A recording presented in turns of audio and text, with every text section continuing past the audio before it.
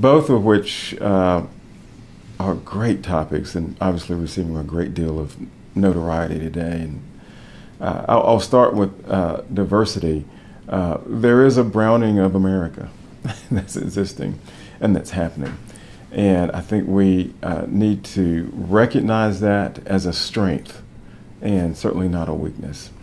There are very gifted individuals that desire to be a team member and play a part in corporate America, and it needs to be embraced.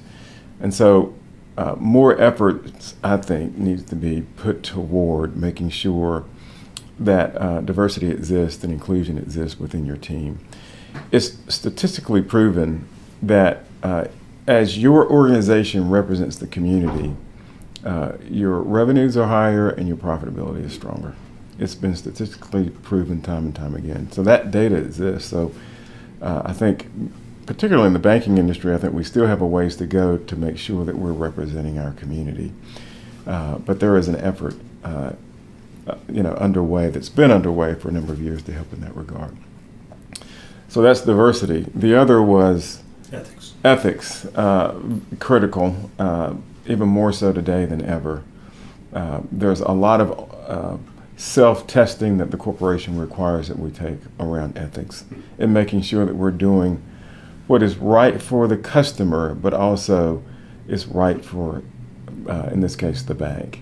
And that we're honest in all of our dealings.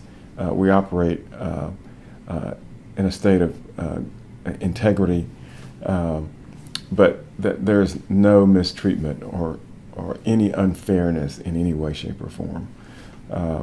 So our documents make sure that that's adhered to and it is explained. But the ethics part is very vital to our existence. And we've seen in our industry where that hasn't happened. And the results of this particular bank, the challenges that it continues to face today, where ethics was a major issue.